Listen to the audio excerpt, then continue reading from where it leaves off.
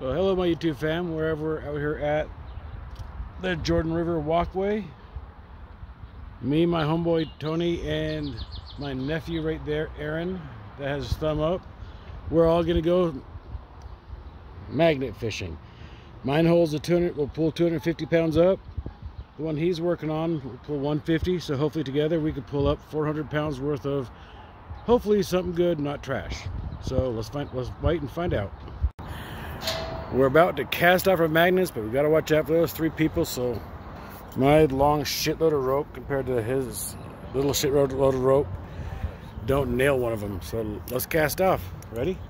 Go ahead. And I think I hit bottom. Let's see what I can pull up. We threw them out, and I got nothing. Well, I got some debris on the bottom of it. My homeboy over there cast out, and he got Plant life. Yeah, I guess these magnets are actually pretty good for catching plant life, just not metal. Guess we'll just have to find out on the next couple throws.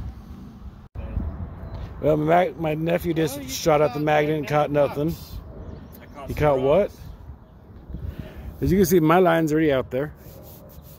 Haven't pulled it back in yet. I want to make sure we can catch something good. Magnetic dirt? Yes, magnetic dirt's not good enough, so let's see what we get. Now my nephew is going to try magnet fishing with the 250 pounder. They said my homeboy over there, Tony, has a 150 pounder. I'm not sure if we need more weight on these things. Get one of these and angles. They're both trying. I wonder if we should try closer to the shoreline. That'd be a good idea. Cast across the river. Cast across the river instead. Now just remember, you.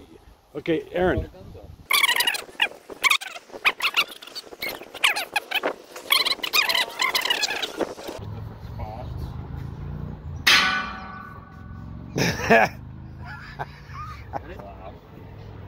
Did you stick it?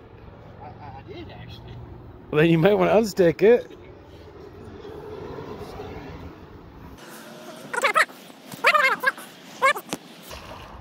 He got a magnet fish.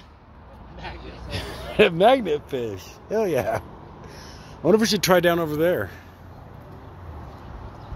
Do you think it'd be better to go over there, Tony? Untie it and just go right to where those people are at? Well, he just went magnet fishing and he found something very magnetic. Look at that. Just reeled in that specimen right there. It looks like a rock or diamond. Something magnetic in the center of it, but it's magnetic. Here. See, it's magnetic and will come off.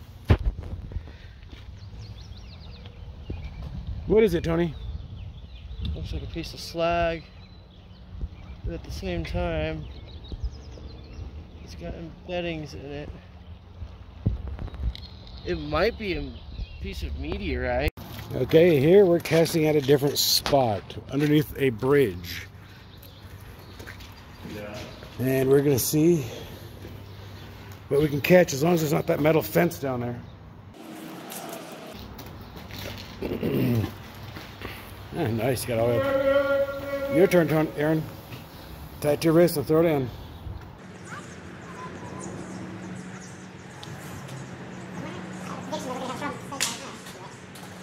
Well, it's not sticking to the fence, so that's a good thing.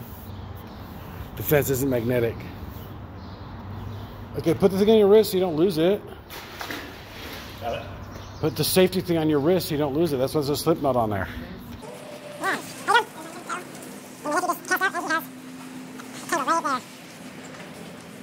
And then, did you catch anything, Tony? Over in the entrance.